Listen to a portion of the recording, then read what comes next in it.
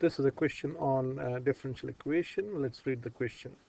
Continuous compounding interest can be calculated from a differential equation. Differential equation dA by dt is equal to AR represents the rate of increase on an amount A dollars. So A is the amount that is invested at the interest rate of R%. So R is the rate of interest and T is for number of years.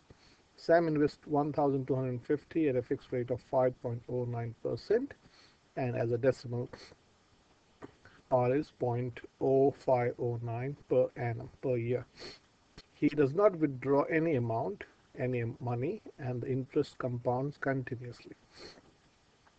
Okay, so see, solve the differential equation to find the amount Sam will be having in the bank after 5 years.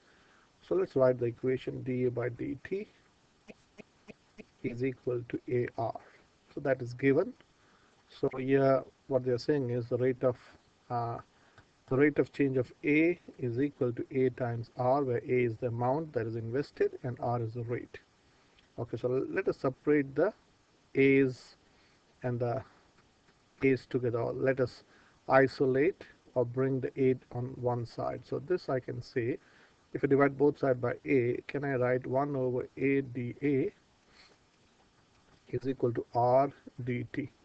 Now, R is a constant, okay, that is in any given situation, R is the rate of interest, which is constant. So now I'm going to integrate both sides. So integration of 1 over A dA is equal to R times integration of dt. Now R is a constant, so I've taken it out. So integrating both sides, I can say natural log of A is equal to RT plus C, which is the constant of integration. Okay, now natural log has a base of E. So if you write this as a power form, I can write modulus of A is e to the power RT plus C. So I can say, I can remove the modulus now. A is amounts, it's always positive. So this is e to the power RT times e to the power C. Now e is a constant and C is also a constant. So this I'm going to replace as A sub naught. You can write any letter. So this I'm writing as A sub naught. Okay, now this is a different constant. So this is equal to this. So I can say A, which is the amount that you get after a particular amount, is A naught times ERT. Now A naught in this case is the initial amount deposited. Initial amount, or that can also be called the principal deposited, or it's the principal. So this does make sense. So the amount that you get after a particular time is A times, or is A naught, which is the initial amount, times e to the power R times t. Okay, so in this particular case, our A naught is 1,250. Your rate of interest R is point. Let me see. What is your? This is your A naught. Your R is 0.0509. 0.0509, and your T is 5 years or 5. Therefore, let me change color. Therefore, I can say A is equal to 1,250 times e to the power 0.0509 times t. So I need my calculator. So this is my calculator.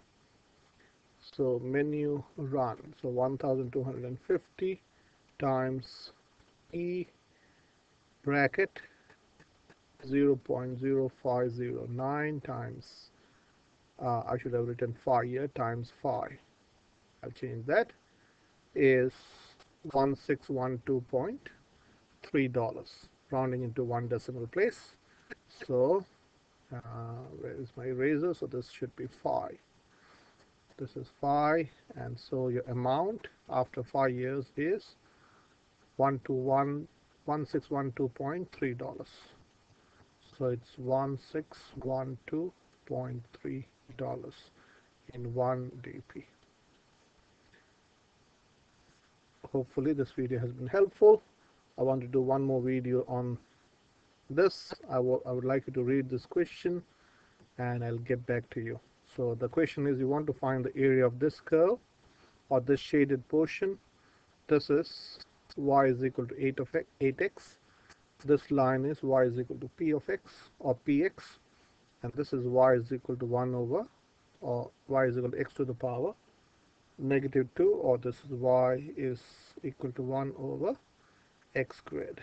So you want to find this in terms of p. Okay.